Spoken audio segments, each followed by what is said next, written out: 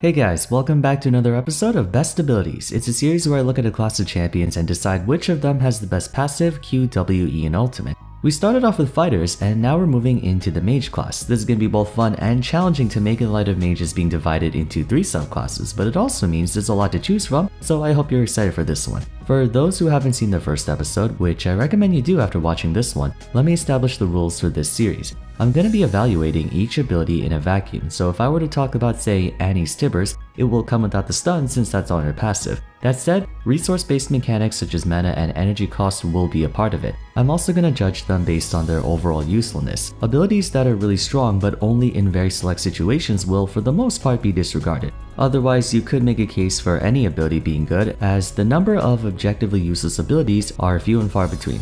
Finally, we're going to assume the theoretical champion is going to be part of the same class of champions. So for this episode, we're making a hypothetical mage, and therefore we'll only be comparing abilities to other members of that class. In other words, no comparison between mages and fighters, only mages to mages. In light of last episode's introduction taking way too long, we're gonna just dive straight into this one. But if you're still confused as to how this series works, check out the first episode. I explain the rules in more detail there. Alrighty, so passive abilities for mages are more uniform than that of other classes, despite being the only one with 3 subcategories, and it's mostly due in part to all of them having more or less the same neutral game at the end of the day. Almost all mages are ranged, and therefore their passives are designed with that in mind. Even so, it was pretty easy for me to find the top 3 because some of these would be straight up unfair if you could attach them to anyone else. Seraphine, Annie, and Vex.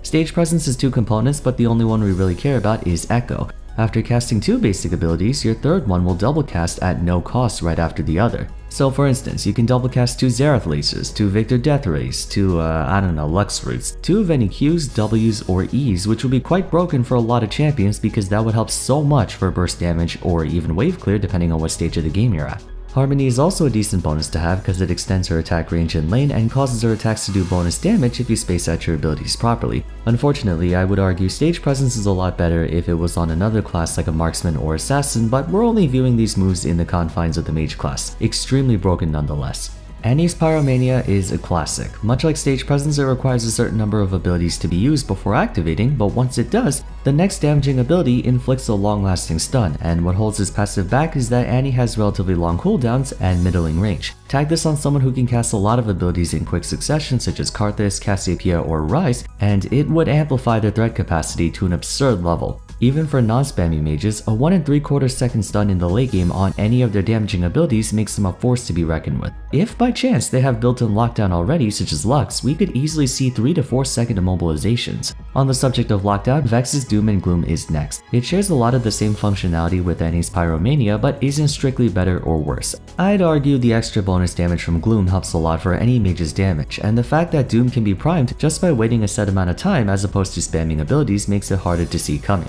Honorable mentions go to Lysandra and Karthus. Iceborne Subjugation is notoriously deadly in teamfights as it basically allows you to turn enemy takedowns into Kog'Maw passes that slow enemies nearby, making further takedowns much easier. There's a ton of power within Lysandra's passive. Karthus' Death Defied is one of those only balanced because it's on that champion abilities. I don't think anyone would want to have to deal with any other mage who can free fire on you for 7 seconds.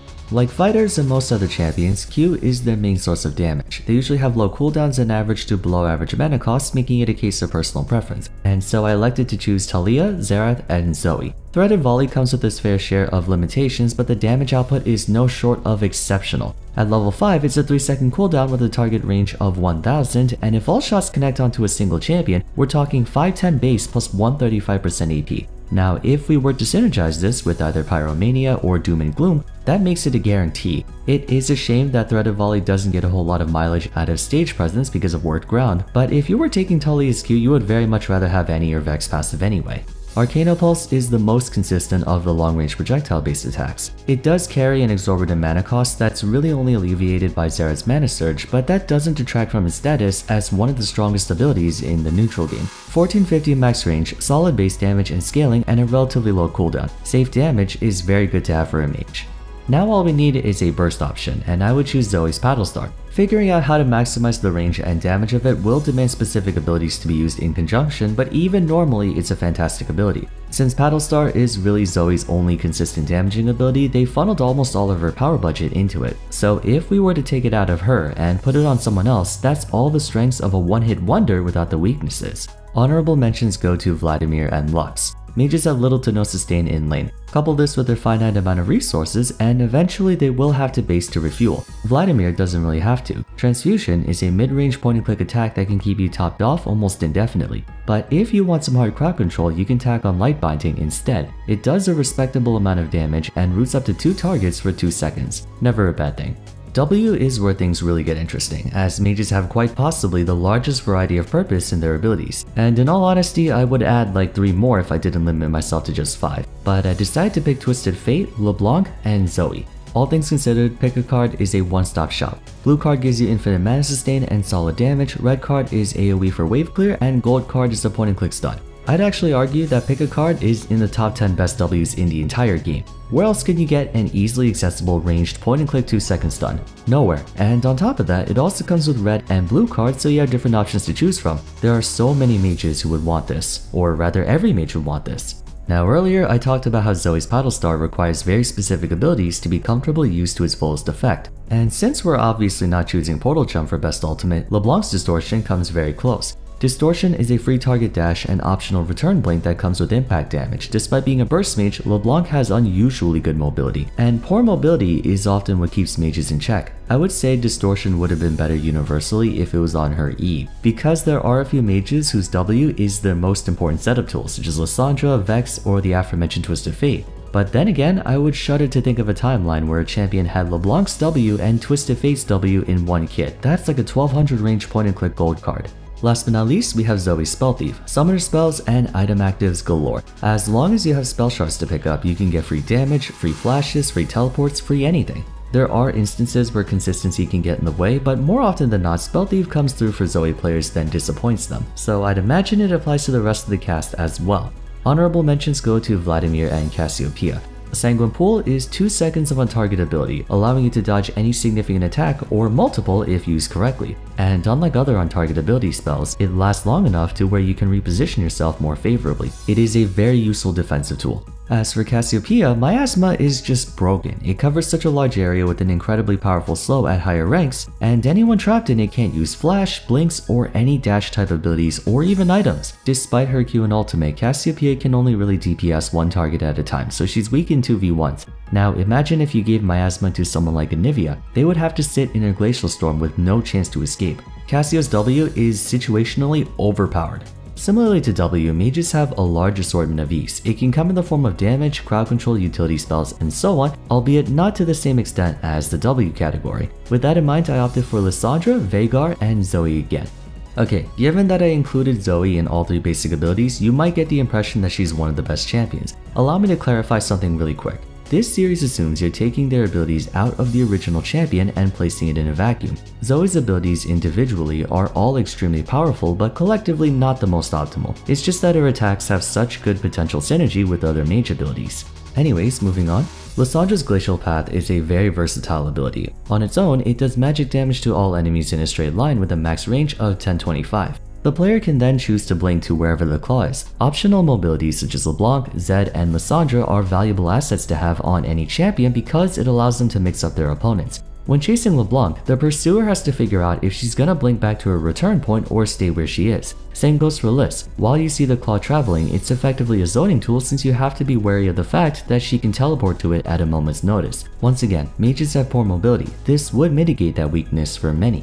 Veigar's Event Horizon is by all accounts one of the most broken abilities in the game period. It's a large cage that stuns anyone who touches a perimeter for over 2 seconds, and unlike other cages or terrain, you can't dash over it since it knocks you down. Unless you have either a blink, spell shield, or on target ability, you're stuck in that cage whether you like it or not, and that makes setting up a lot of other plays really easy. Veigar Cage into Anivia Storm, or Veigar Cage plus Victor Gravity Field, Veigar Cage plus Rumble Ultimate. This ability is made intentionally overtuned because it's on Veigar, although I think if you're going with any of Vex passive, then this is excessive. Zoe's Sleepy Trouble Bubble is the best long-range setup tool out of all the Mages. We do have Nico, Ahri, LeBlanc, Swain, and such, but Zoe's bubble has so much potential range and damage amplification that you can pull off a lot of easy combos with different attacks. You could be that one guy who takes Zoe Bubble, Lux Root, TF Gold Card, and Everfrost and have a literal 8-second chain CC. Before you say that's a meme strategy because it does no damage, think again. TF Gold Card with Lichbane hurts like a truck. Lux Root and Zoe Bubble also hurt. Best part is, because it lasts so long, you could throw Zoe Bubble from a far distance, then casually walk up to layer any other crowd control you have.